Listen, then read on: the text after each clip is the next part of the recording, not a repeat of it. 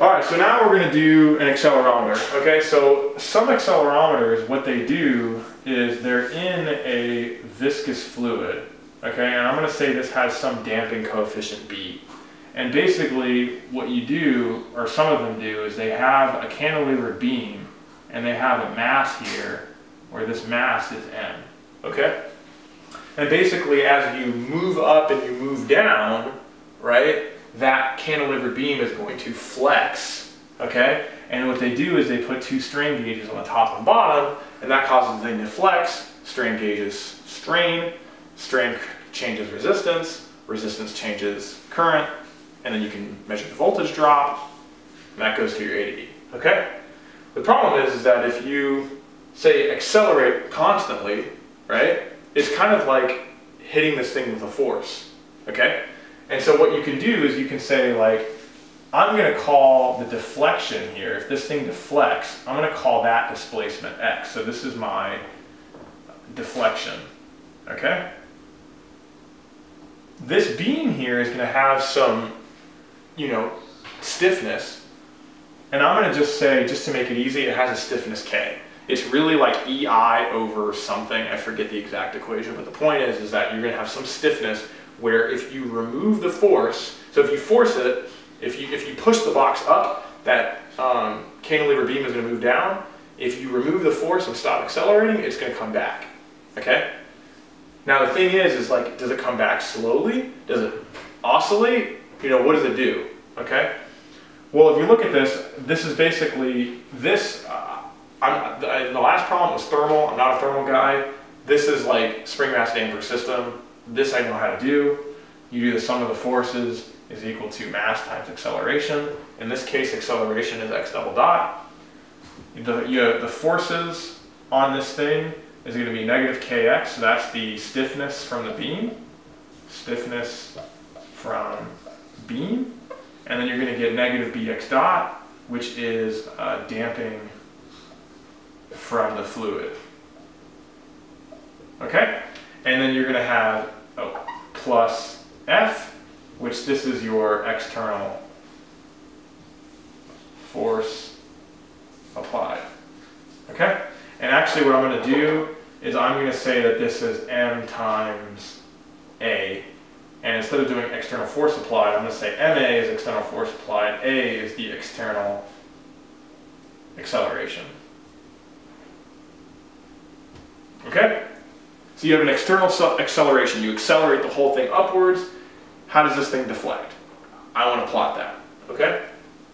So if you pull this if you put this all together and you put everything onto one side, you're going to get x double dot plus b over m x dot plus k over m x equals a. Okay? So you have an input. If you drew a block diagram, you have an input. Don't confuse A with the time constant from the last problem. You have your sensor, and then you have your measured signal. And so I'm going to call this x tilde, x tilde, x tilde, x tilde, x tilde, x tilde, x tilde. Okay? So your input, that's your actual acceleration, that's what you'd like to know, but unfortunately you're measuring a dynamic system now. Okay?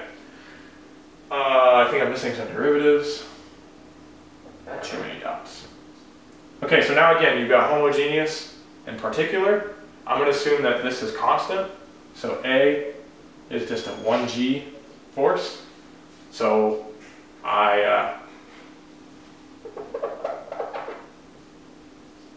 let's do 10 g's. Let's say I put this accelerometer on a rocket and just shoots in the air, right? What happens? I'm going to assume that x tilde initial is 1g. So the accelerometer is sitting on the ground, it's under a 1g acceleration, and then all of a sudden a rocket turns on, boom, 10 g's. How does the system respond? Okay? So, I'm going to do the particular first. So the particular, you're going to get x tilde particular is, this A is 10 g's, that's a constant, okay? So I'm just going to assume it's B again. X tilde particular dot is 0, x particular tilde double dot is 0. If I plug this all in, I get KB over M equals A. A is 10. K and M, those are properties of the system. And so B is what I'm trying to solve. So B in this case is MA over K. Okay? So there is my particular solution. Okay? Your homogeneous solution unfortunately gets a little bit more complicated. So if I take x tilde double dot plus b over m x tilde dot plus k over m x tilde equals 0, remember for the homogeneous solution you set it equal to 0. Now I'm going to assume that x tilde is a e to the st, just like before. I'm going to take one derivative and I'm going to get a s e to the st. I'm going to take two derivatives and I'm going to get as squared e to the st. I'm going to plug this in and I'm going to get a e to the st, right? That factors out. And then my x double dot has an s squared term, so I'm going to get an s squared there. My b over m is going to come down.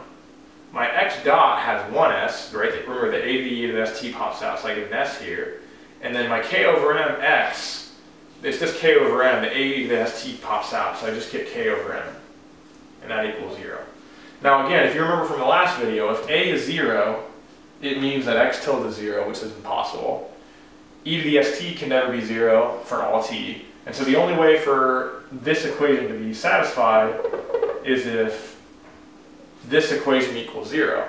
Now this equation, now you can see why they call this the characteristic polynomial, because this is a polynomial now. How do you solve a quadratic? Well, you solve a quadratic by using the quadratic formula. So you're going to get negative b over 2m plus or minus 1/2 square root of b over m squared minus 4ac. Okay? And these are the roots of your polynomial. Okay? So now you can see why a second order system is complicated, because here's the thing. This is a square root. If this term is negative, it means this whole term is imaginary.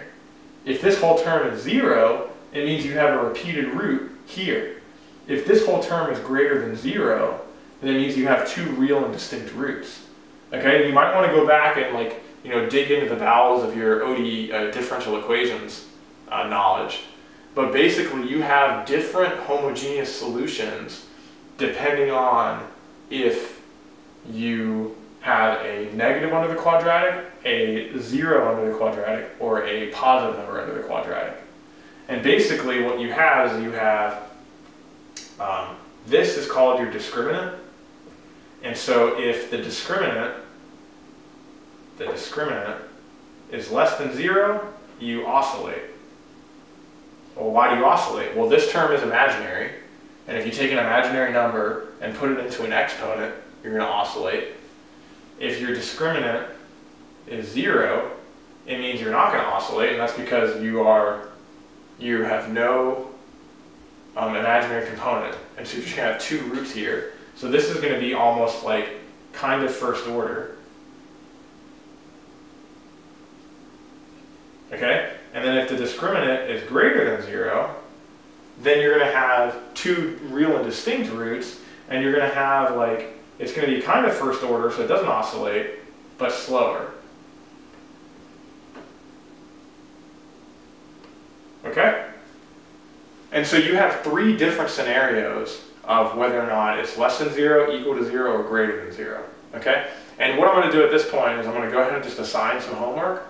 And if you guys run into trouble and you're like, I'd like to see an example fully worked out, just, holler at me, post in the comments, and I'll post another video next week. Okay? But that's basically the entire lesson plan for chapter 11. It's basically saying that if you get hit with an input, your output is not instantaneous. There are dynamics associated with it. If the system is first order, you're going to have a slow ramp up like the temperature curve. But if it's second order, you could actually oscillate and jostle the thing. And it makes sense, right? Imagine this system, if you accelerate this thing quickly, that cantilever beam is going to vibrate for a bit. If this fluid is super, super viscous, you might not oscillate. You might have so much damping in there. Remember, this B term is your damping, and it's a function of your fluid. So if you make B really, really, really big, it'll make this number greater than 0, in which case you won't oscillate. move kind of slow. So you have like a trade-off here. You could make your damping fluid really big, in which case you wouldn't vibrate, your system wouldn't vibrate, so it'd just be a slow ramp up. But now your system's slow, which would introduce aliasing issues, right? You can't sample the system fast enough because it takes too long to respond. So you have this trade-off between responding quickly and vibrating, and then like responding slowly but not. And you have to kind of decide like where do you want to be? What are your requirements? What are your constraints? Okay? So those are the lesson plans for this week for chapter 5. I guess I'm going to post some homework and see how you guys do. Post in the comments or send me a message if you guys have questions. All right, have a good night.